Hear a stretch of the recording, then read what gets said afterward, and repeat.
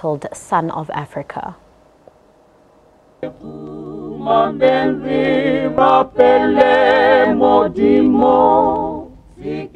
Be quiet and calm, my countrymen.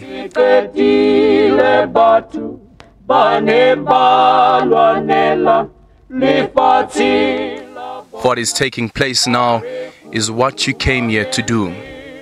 We are all going to die.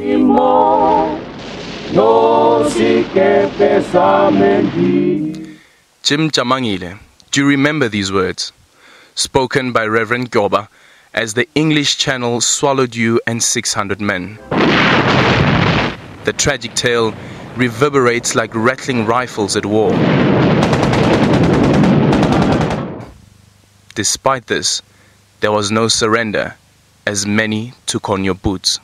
That was a very unpleasant night to all the inmates of SS Mendi.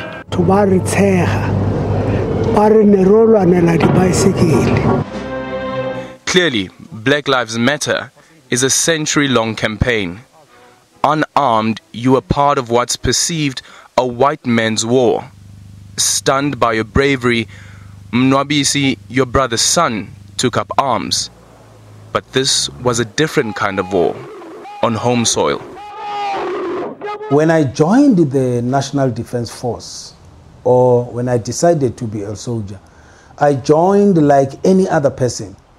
Just, I want to defend my country, I want to go and fight for my country. The battle continued through the years.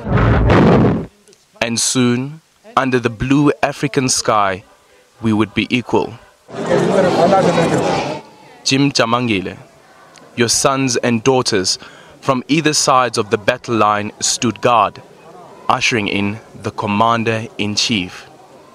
It's a new political landscape. And to oppose all that may harm the Republic. Aldrin Sampear, SABC News.